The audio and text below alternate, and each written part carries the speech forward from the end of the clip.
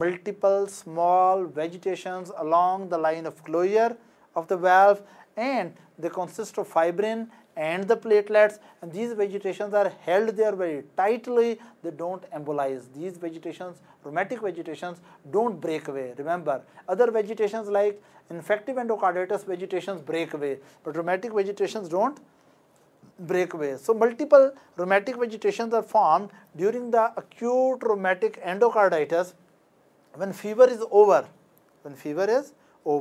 these vegetations heal. But you know, they are having a lot of platelets, and platelets from these vegetations. They release platelet-derived growth factor. What they release?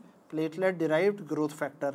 So when they are healing, lot of fibroblasts are activated there, and those fibroblasts lay down the collagen. So due to this collagenization, these vegetations become sticky with each other, and these leaflets start fusing with each other. So what really happens that at the edges of the leaflets, at the margin of the end of the leaflet, edges may fuse with each other, and so the cusps of the valvular leaflets may develop, rather they do develop some adhesions. Now, when fever is over, vegetations heal by adhesions, vegetations heal by fibrosis, and this valve become fibrotic and distorted. So this was a long-term complication. What was this? Long-term damage. We have seen when there was acute pericarditis, when it was patient came out of the fever, right, rheumatic fever was over, acute pericarditis healed completely.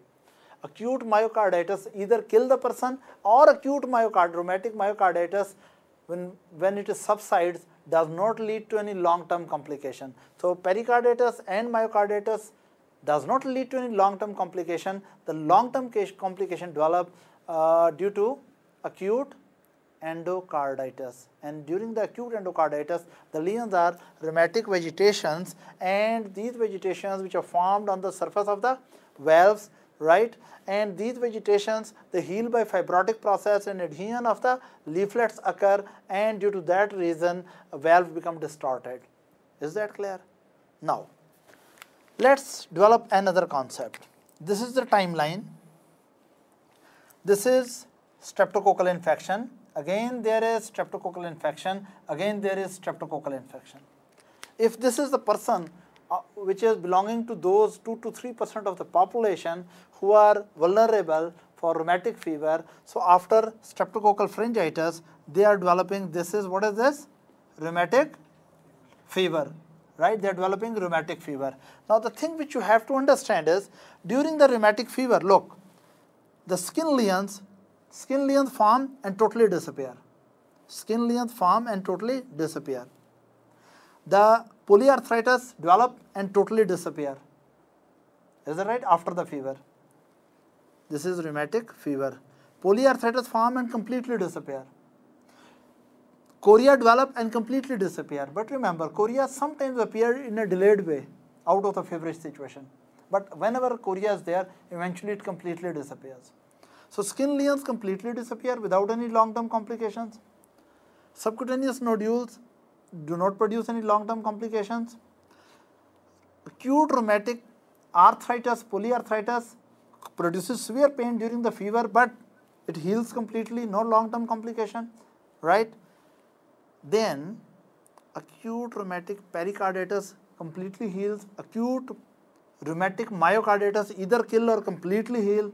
The real problem is with acute rheumatic endocarditis. That acute rheumatic endocarditis, endocardial inflammation, it comes down, but it does not heal completely. It will heal with fibrosis and distortions and adhesions. So there will be some residual damage.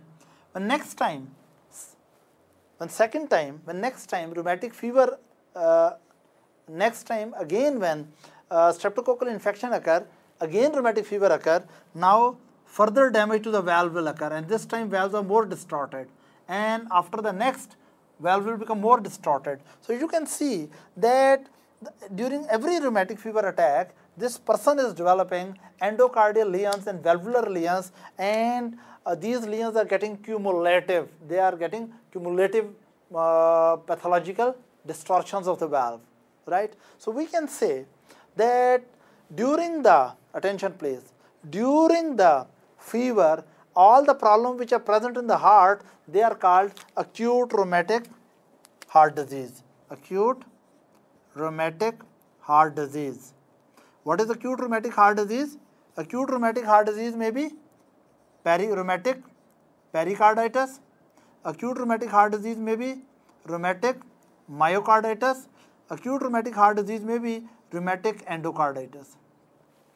But when repeated attacks come and endocardium and valvular lesions start forming, so this problem, which is in between the attacks, which never heal completely, this is called chronic rheumatic heart disease. So what is chronic rheumatic heart disease? Chronic rheumatic heart disease can never be rheumatic pericarditis because it heals completely.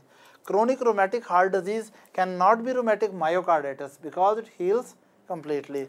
Chronic rheumatic heart disease is due to repeated attacks of acute endocarditis, acute valvular lesions, which every time during the rheumatic fever, they heal with fibrosis, heal with distortions and adhesions and calcifications in the valve. So when patient develop repeatedly streptococcal sore throat, this patient develop repeatedly rheumatic fever. So every time patient damages its valve, and these valvular lesions become more and more progressive. Number one, due to repeated rheumatic fever. For example, there is a child who developed the first attack of rheumatic fever in the age of 6 years. And if you did not give preventive prophylactic antibiotic, maybe in the age of 8 years, then 9 years, then 12 years, so child developed repeatedly rheumatic fever, which is followed by every time streptococcal sore throat by the special strain.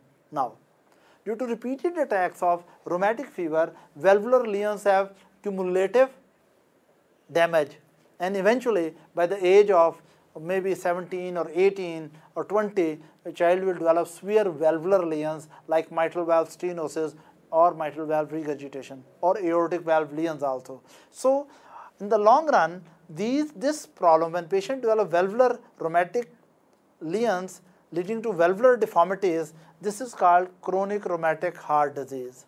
Let me sum up. During the acute fever, patient develop problems in the heart. These problems are called acute rheumatic heart disease. But with repeated attacks of fever, multiple attacks of the fever, valves become distorted, and we call it chronic rheumatic heart disease. Is it clear? Now,